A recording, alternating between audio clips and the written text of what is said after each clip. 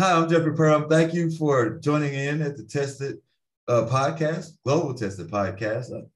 And I have a special guest today, Ricky J. And Ricky J, would you like to tell us a little bit about yourself? Well, thank you, Jeffrey, and thanks for inviting me for the podcast today and giving me a chance to shed a little bit of light on the topic of tested through, we should say, maybe faith.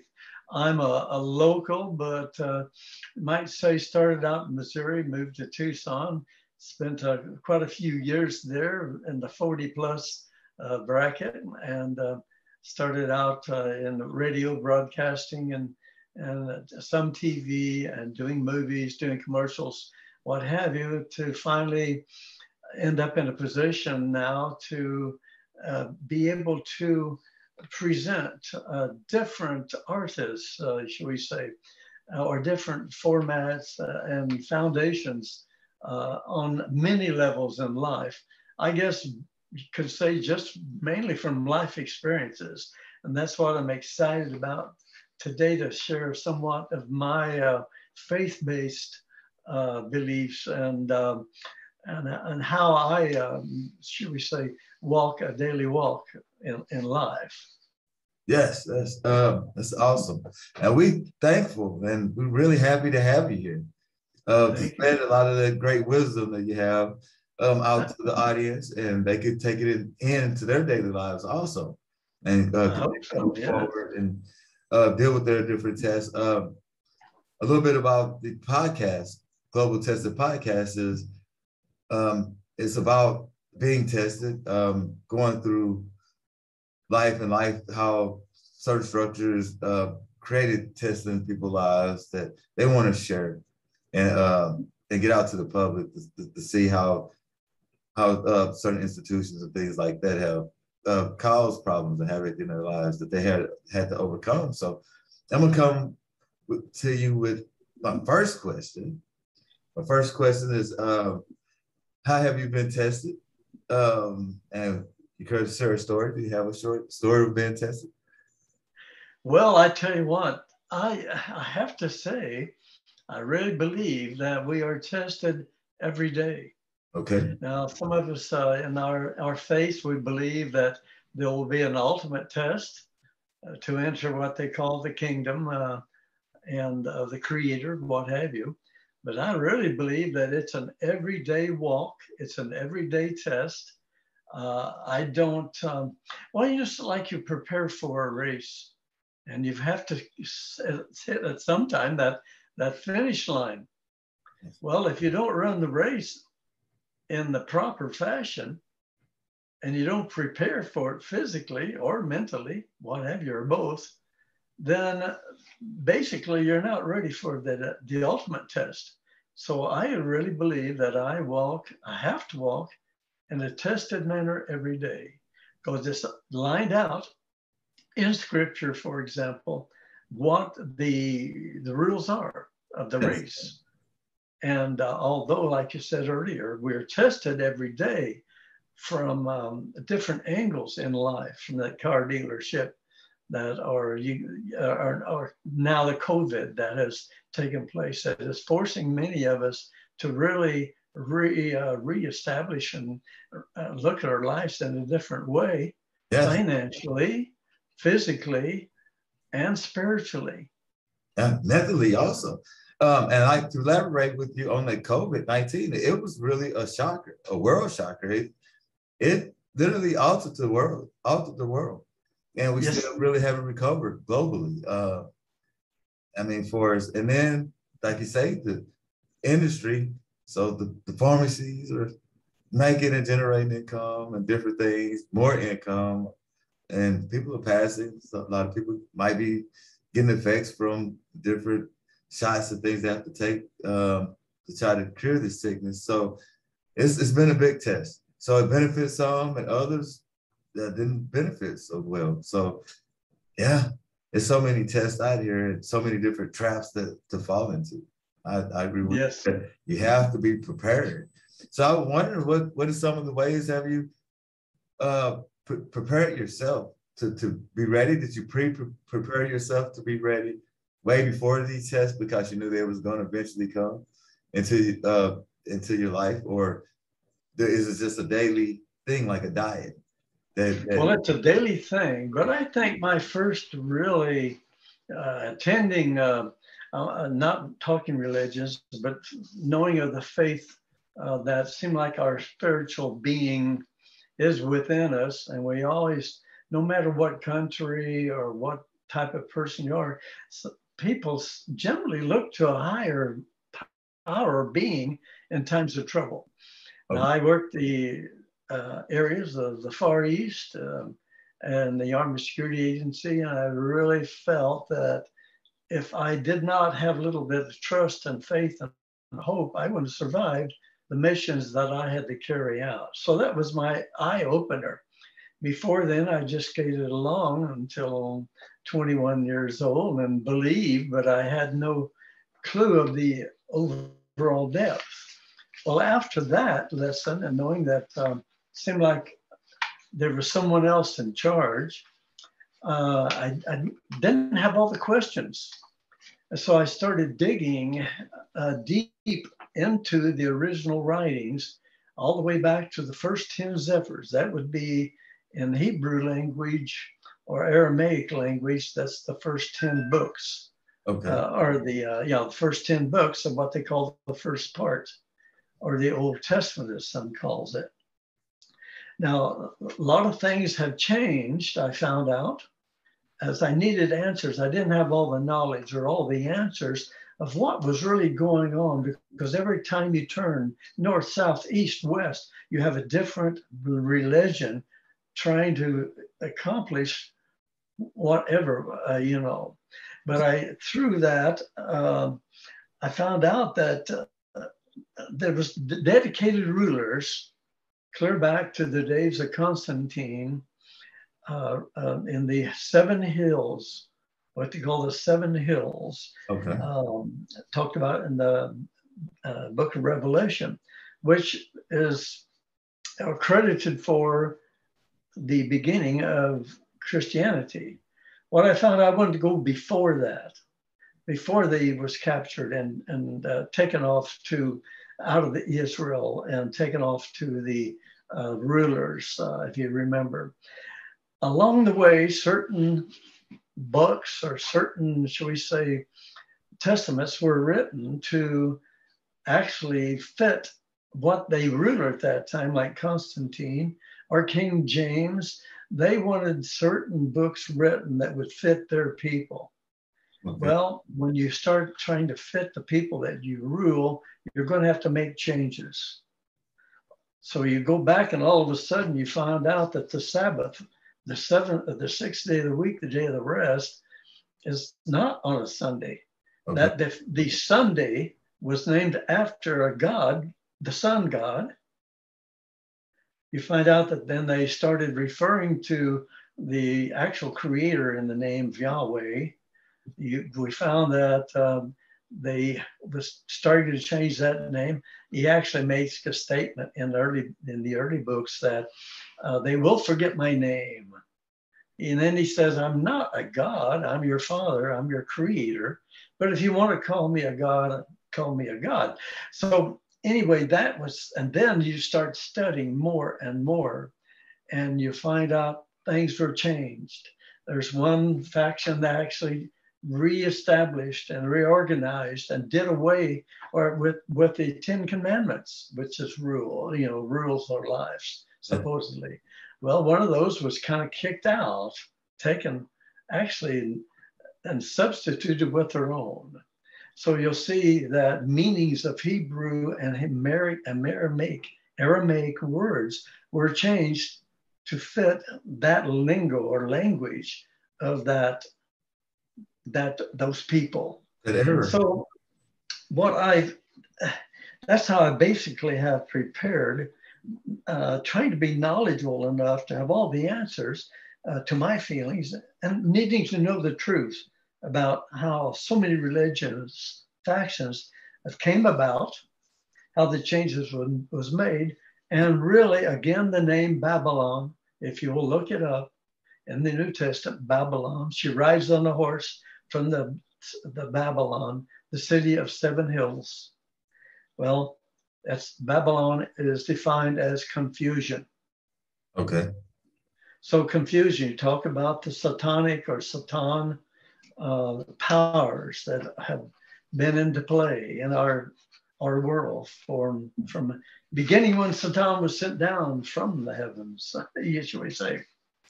So now we are living in a life of confusion, totally different than what was originally described in the first part, Old Testament, and then the new part. So I was wondering, and that was a question for me. So, so would you say that everything is like more of a deception that steered us away from what righteousness is? Could that also be the creation of where like the evil of these different institutions to take advantage of people and to manipulate and to bring money in is like to be looked at as a god, and people doing everything that they can for it? Would all of that come from like a disconnect from the actual righteous feeling? Like say the Sabbath is on Saturday, which is the actual Sabbath, instead of on Sunday.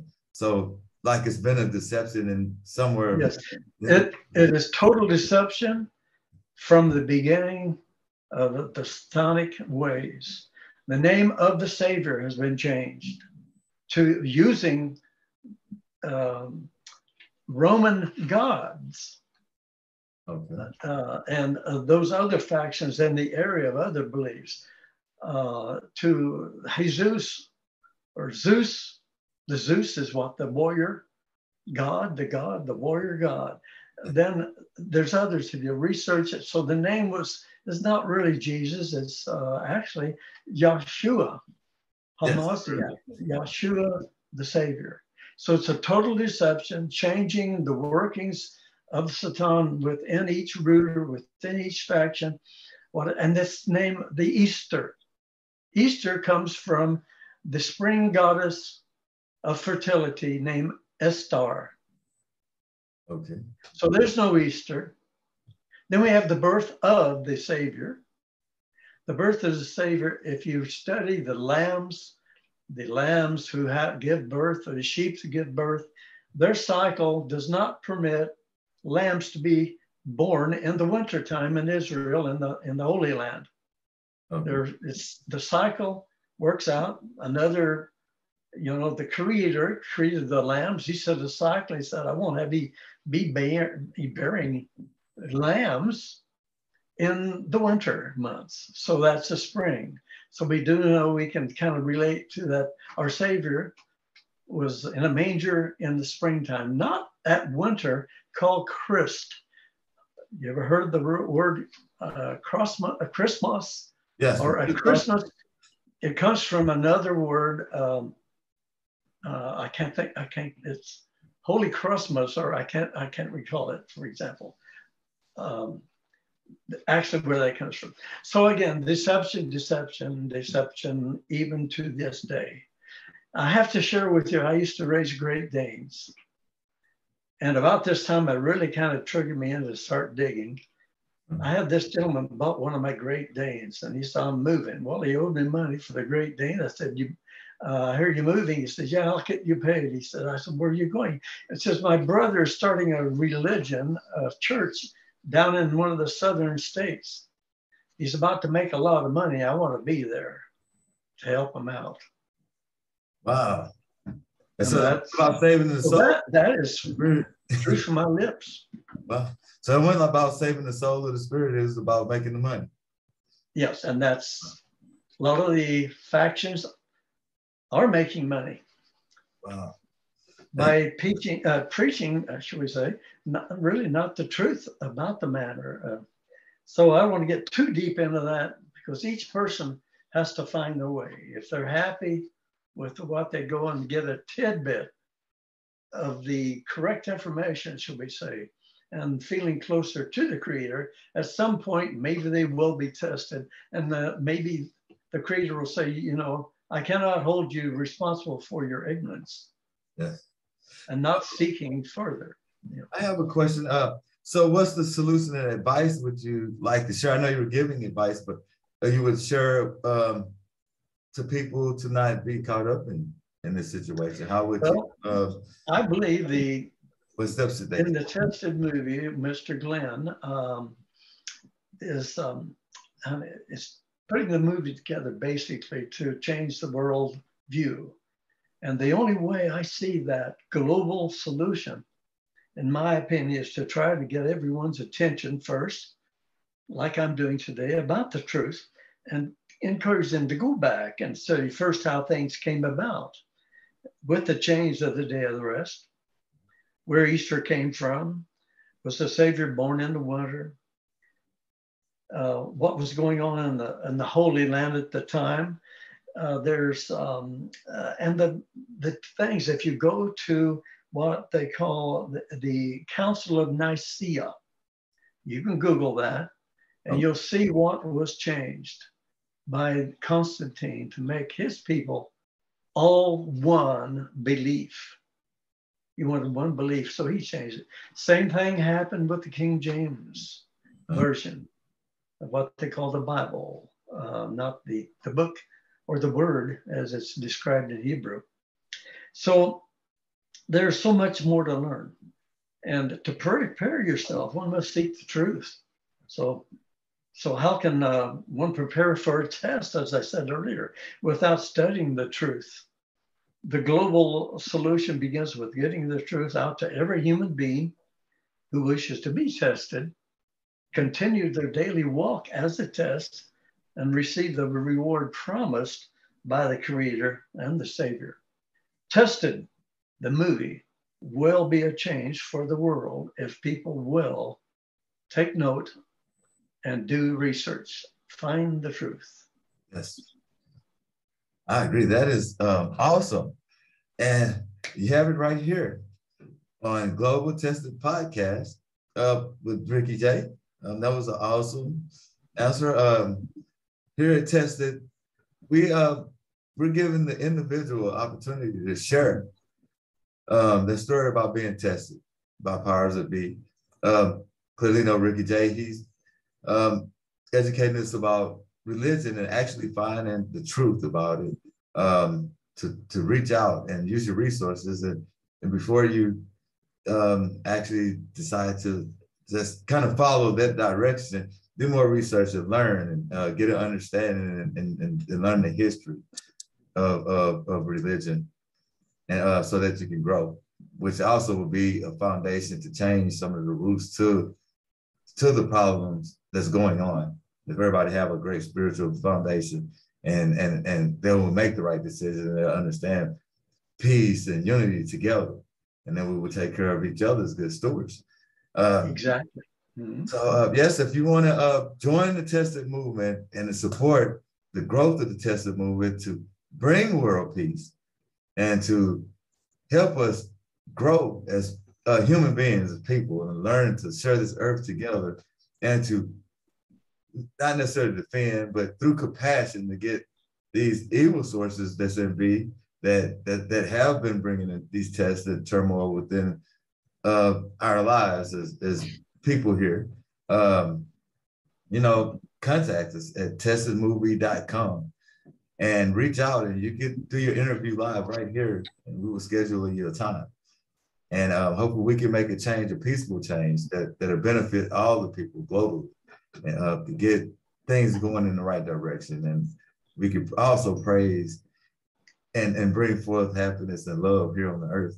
And I think God would be proud of us by truly finding and following his ways.